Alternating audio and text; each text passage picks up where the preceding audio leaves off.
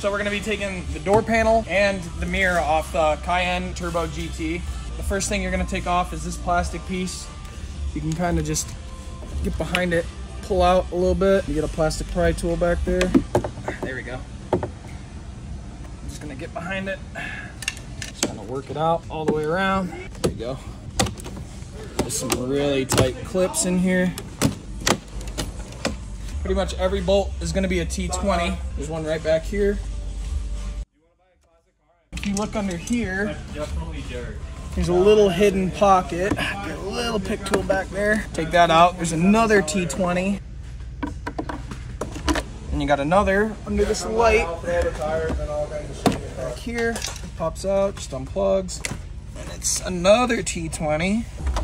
This little trim piece right here comes off. Just got a little hook tool again. It's just another T20 down in there. And then just like every other door panel.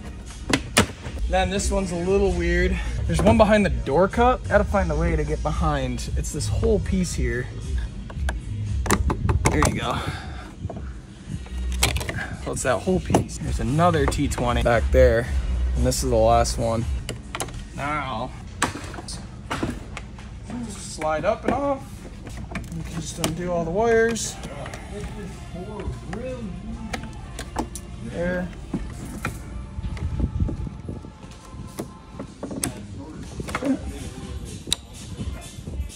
And underneath this one, you can just use an Allen key. It's just one bolt, holding it on. Back there. So go ahead and you don't have to worry about the mirror going anywhere. It'll stay. And it's gonna be this black plug right here. Just pull out that. Get that off. And then you're gonna wanna take this off too. Just lift up on that. That'll make it come out easier. This little green guy has to also get unplugged.